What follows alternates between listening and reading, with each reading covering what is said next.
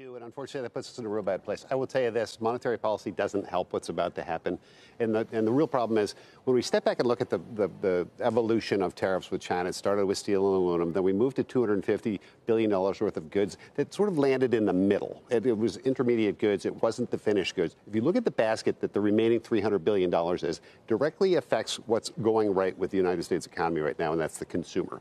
So 80% of that basket directly hits the consumer. The consumer of that $300 billion that will now be subject to tax. And they had not been hit before, and that's why you're seeing the economy in the U.S. economy where the consumer has actually been relatively resilient.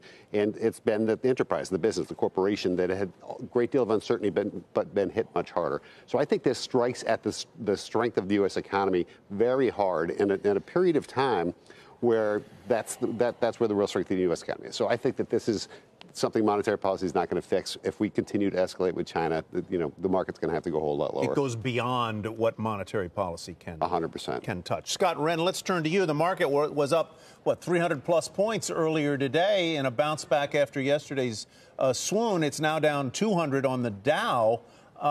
Is there any way to overstate how important tariffs are right now?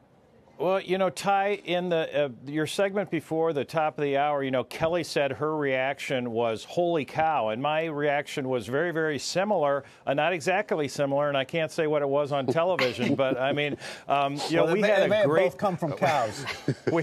That's right. We had a great bounce back day going. It made sense to me what the S&P 500 was doing after yesterday and into today. But clearly, as Art said, this trade situation, it is a huge deal, and the market is going to react very negatively to trade news. Now, do we believe that if it's negative trade news, do we believe there is going to be a trade deal? We do.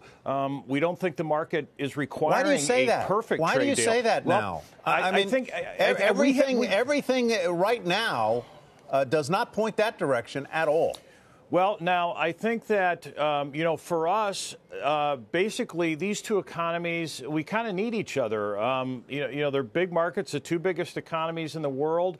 We have one controlled economy. Ours is, not controlled by the government. But this is very important for confidence, for supply chains, for overall trade. You can see in the earnings that are coming through, not only here in the United States, but globally. I mean, this has been a headwind for earnings. Look at companies in Taiwan and South Korea that export into China, tech companies. I mean, their earnings are down 25, 30, 40% in the first and second quarter here. I mean, this is a big deal. Yeah. With 40% of the revenues in the S&P 500 coming from outside the country. We need help from these other economies for our S&P 500 companies to meet these earnings expectations. This is a big deal. We don't want to have additional headwinds on trade.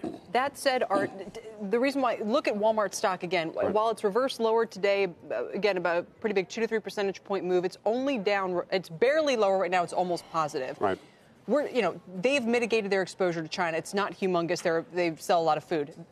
A 10% tariff on finished goods that you're talking about, are you just going to see U.S. suppliers pushing back against that and saying, we're not taking that price, or maybe we absorb half of it, we pass half of it along, and because the U.S. consumer is so strong, the impact will be largely unnoticed? Meaning, so does it continue to hurt business investment, some of those survey-based, measures, more so than actually have a real impact on the U.S. economy? Oh, absolutely. To the extent that you can get that accomplished and either find another source for that good or push back and try to split that, it's still affecting your margins. And it affects, even to a larger extent, the lack of confidence that businesses have right now. So a much larger part of what's going on in the U.S.-China trade war is not the math. It's not the economics of what 25% is on $250 billion and now 10% on $300 billion. It's the confidence factor that's just not there. You stop making decisions. You put off decisions until there's an end game to this. And this feels like this just moved this out. This is a much more elongated U.S.-China trade war than we thought we were coming in today. The market was able to compartmentalize this and say, as long as we don't escalate,